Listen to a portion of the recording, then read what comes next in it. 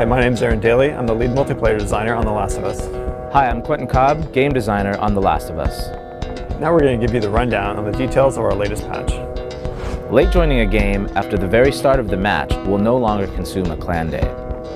We fixed a bug with the item caches, where if your team was losing or you were doing poorly and you were getting additional items, and then your team managed to make a comeback, you were still getting those additional items.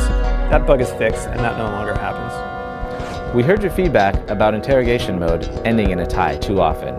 Now, games will only end in a tie if both teams are on the same section of the unlocking process. So for example, if one team has more interrogations than another team, that team will win.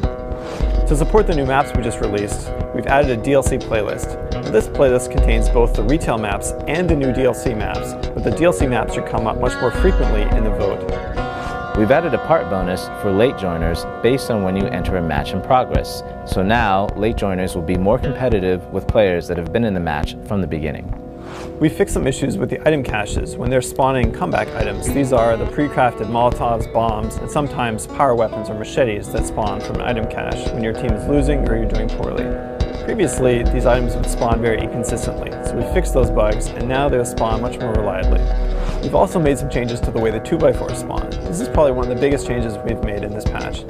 So previously, as soon as you got to one of the middle caches in a map, you would get a 2x4, guaranteed 100% of the time. This meant that at the very start of a match, almost everybody had a 2x4 and many players had upgraded 2x4s. We felt that this didn't provide a very good escalation to the start of the match, so we've changed that so now 2x4s will only appear after a little bit of the match progress has elapsed. Being released alongside this patch is our DLC pack with 4 brand new maps.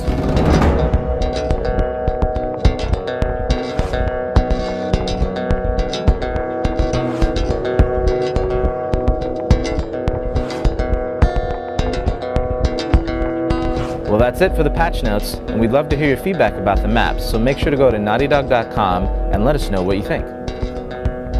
See you online. Do I really have to say that? Yep.